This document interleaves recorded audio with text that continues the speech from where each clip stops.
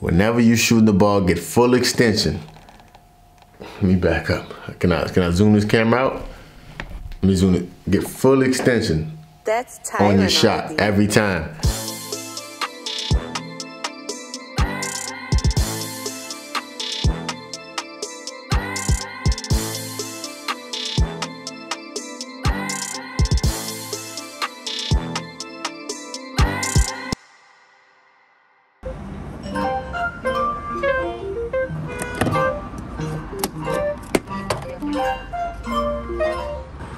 So I was late to practice today. Light practice. I forgot that we had to be there 15 minutes early because I thought it was the day before the game. We normally do some quickness exercises with the trainer, so it's like, oh, I get warm with the trainer, but that didn't work. So I was 5 minutes late, and if you're 1 minute late, that's a half a tour, like a half a lap around the gym. If you're 2 minutes late, that's a full lap around the gym, every stair. So I had to do this morning. Extremely tired. I had to do 4.5. So that's how my morning started. I had some cereal for breakfast because I woke up kind of late. Just didn't feel like getting out of bed today. But interesting topic, man. I'm gonna show y'all my car. I drive a Mini Countryman. Sorry. I drive a Mini Clubman. This thing takes a lot of gas, man.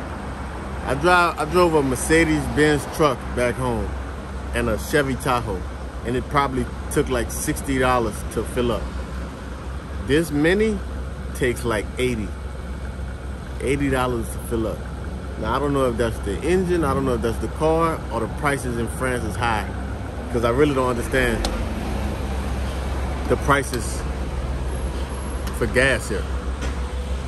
So, look at this. 68 euros for a Mini. 68 euros is like $70. $75, something like this.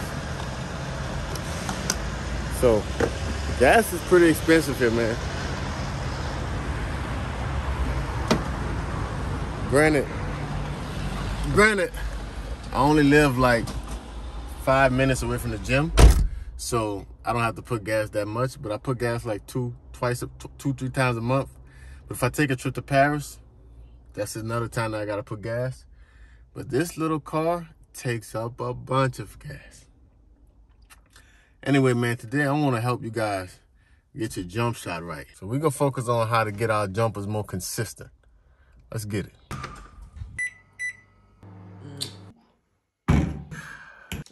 Nap time. I get aggravated when I gotta meet.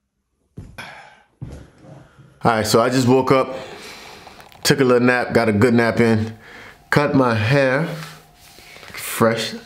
Doing the best I can, man, but making it happen.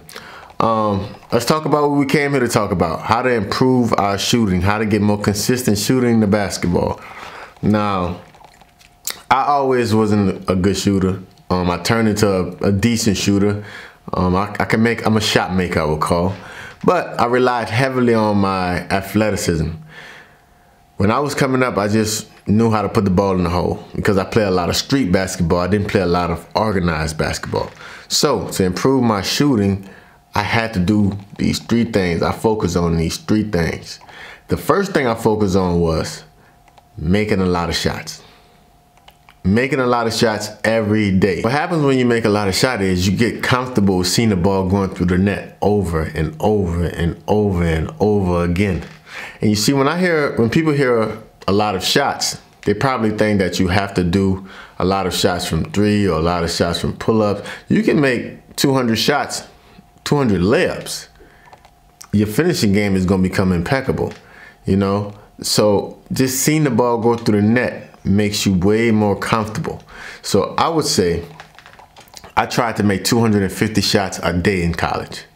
As a pro, I try to make a minimum 200, 250. I do the same thing pretty much. So I would make like 150 in the morning and 100 in the afternoon, because we have 2 practices a day most of the time.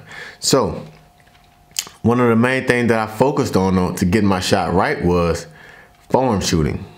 Form shooting is something that I do pretty much every day. I start off right in front of the rim. I make about 10. I try to go 10 swishes. I try to go with one hand. 10 swishes, one hand. Then I'll back up. I'll do 10 swishes, one hand. Then I'll back up. I keep going back as far as I possibly can until I start launching the ball instead of shooting the ball. Then I come back up and I do 10 normal jump shots with both hands.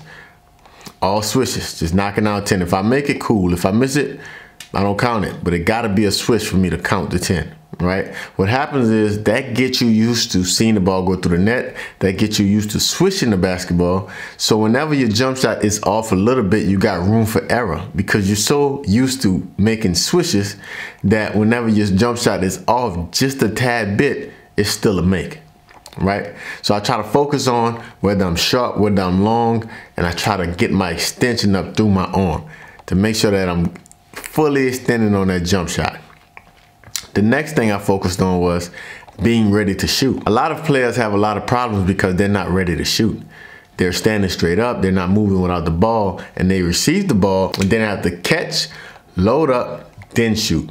It's too late. Especially at high level basketball, you don't have that split second. You need that split second. So your hands should be ready. Your hands should be in a ready position. Whenever you catch the ball, you're already locked and loaded. Boom, you got your little hinge. You don't have to bend your knees all the way down. You don't have to get too low, but you should have the hinge in your hips that you're gonna take for your jump shot to go straight up. So it's one motion. You receive the pass and you're going from catch to straight in the jump shot. You're not going catch, dip, then jump shot. It's not a good rhythm. It's gonna knock you off your rhythm. You're not gonna get a lot of shots up. You're not gonna be ready to shoot. I always say, keep my hands ready, have a hinge in my hips, have my feet ready, boom. I like to do 1-2. I don't necessarily like to do the 2 feet hop. I like the 1-2, step into it, boom, let it go, let it fly.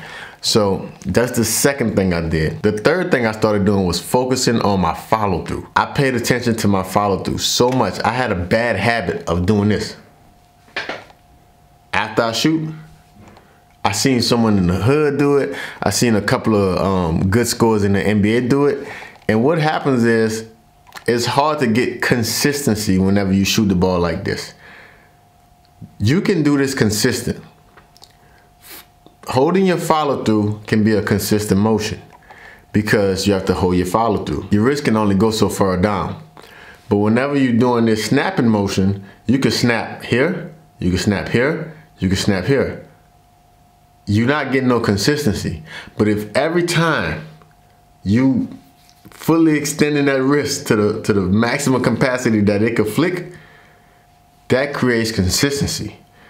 Then all you gotta do is worry about your guide hand. You gotta notice if your thumb is getting in the way, notice if your ball got any type of spin on it. But you right here with your wrist, ball, bang. Every time, holding that follow through, man. Whenever you hold that follow through, you're gonna get full extension on your jump shot. Next time that you're working on shooting, pay attention to if you're holding your follow through or if you're pulling it back. My college teammate, Corey Bloom, he taught me this. Just one day I came to the game extremely early. He was passing through, going to the office or something like that. I was making shots and he looked at me, he was like, bro, hold your follow through. It's like, man, you can make shots, but you ain't gonna be consistent, hold your follow through. Started holding my follow through and my whole game changed. I owe that guy some money. But do these 3 things, man. I guarantee you're gonna start seeing some type of improvements in your jump shot. See the ball go through the net by getting up a lot of shots. Whether you have a partner or not, it's no excuses. You can make a lot of shots every day. Have your hands ready, have your hips ready, and have your feet ready so you don't have as much motion in your shot. Everything can be fluid so that you can get the shot off. And last but not least, hold your follow through. Whenever you shoot the ball, get full extension. Let me back up. Can I zoom this camera out? Let me zoom it. Get full extension on your shot every time. Because that's how you create consistency. You're doing the same motion Time after time after time, your body develops muscle memory, and boom, you become a better shooter, percentages go up, you get more cheddar, live your dreams, you live a truth life by making them pay every day. Please like and subscribe to the channel, leave a comment, share this video with your friends or anybody that want to improve their jump shot, and until next time,